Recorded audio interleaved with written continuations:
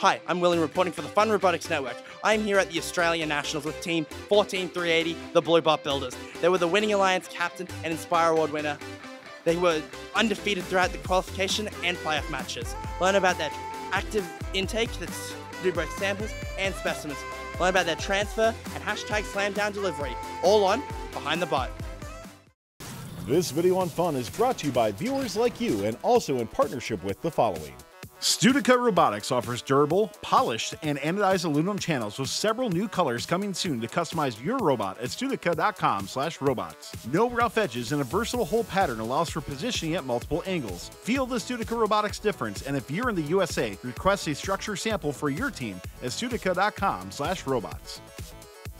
Discover how Kettering University students engineer their success with Kettering's amazing co-op employment programs where students earn great pay and gain valuable experience. Those accepted into Kettering University can apply for a robotics scholarship, providing up to an additional $5,000 a year in tuition assistance. Head on over to kettering.edu/first to learn more and apply.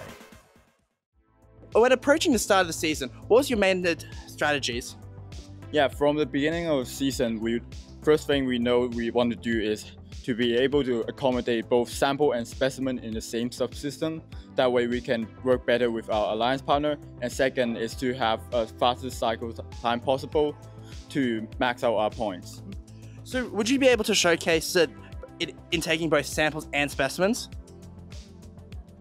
Yep, so we're going to do a sample first.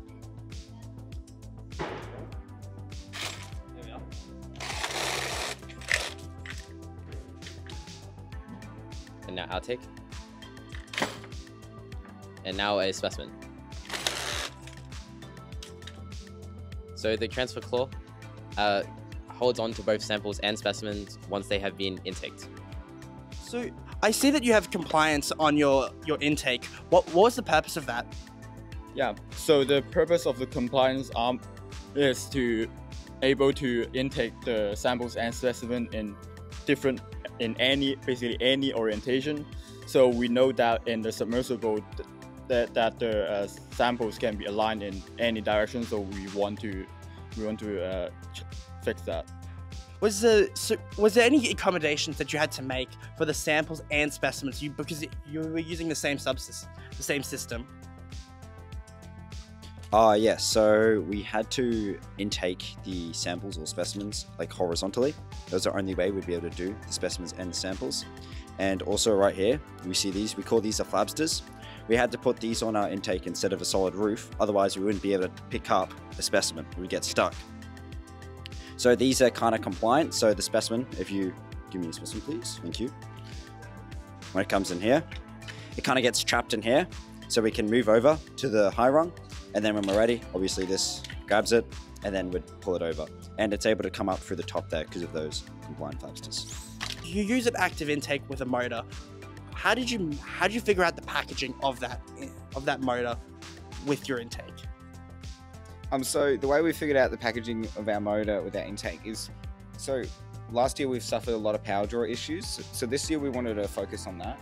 So we've made the motor mounted on our center of mass, which is our pivot, and as you can see under there. So it's right in line with our pivot, which puts the least strain on our cams, which is also another method. And we've also, to save weight and also power draw again, we've used internal 3D printed gears that counter rotate the force. So this is both of these 4 compliant wheels here, they're all driven off of the same motor and with hidden internal gears. I see that the intake pivots down. Can you explain how that works? Yes, so instead of actually pivoting the actual intake itself, we pivot these 2 cams underneath here. And so what this allows us to do is use minimal power when pivoting. So when we pivot down, we're going to pivot down like this, it's powered by gravity, and at the bottom no power is actually needed to keep it at that position. And same for when we pivot up, the intake can just actually rest on these cams here, so no power is needed to keep them up as well. I also see that you have this server at the very back. What purpose does that serve? That is the poop chute. So after we've intaked a sample or specimen, we use this to determine, or not determine, but physically keep it in the intake or reject it and fire it out the back. So if internal color sensor here, if that detects it to be a desired sample, it'll keep this servo up and keep running the intake just to push it against that. And we're holding it until we're outtaking with the grippler. Whereas if we did not want it, it was an opposite aligned sample, we can simply put this down and keep running the intake and it's fired out the back. That's why it's called the poop chute. So moving on from your intake and your compliance, so it was really pretty cool. Would you be able to showcase, your claw looks really strange. Would you be able to explain your design process behind that? Yep, so we call the claw the grippler. And we've made it as lightweight as possible. And its primary function, just take samples and specimens, transfer it, and outtake it to either the high basket or high chamber. It's designed in such a way that it's as light as possible, using carbon fiber, BBR small servo, and as much 3D printing as we can, while still,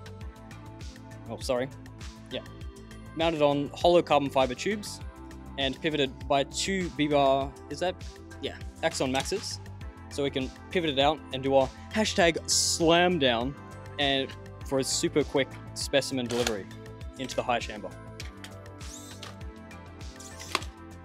Another interesting component of the grippler is that, could you put it out please? The pivot points of these 2 arms are placed in line with where these rubber bits contact the inside of the sample or specimen, so that if you tug on it, it doesn't apply any torque, and so we're only using power once it's pulling up and down or just changing position. There you go. Yippee. So yeah, how do you ensure that there's a clean transfer between the intake into your transfer system? Yeah, so that's actually what this servo horn at the back here is for. And so we actually run our intake a slower version of our intake, so it's bumped up right against our transfer claw, so the transfer is perfect every single time.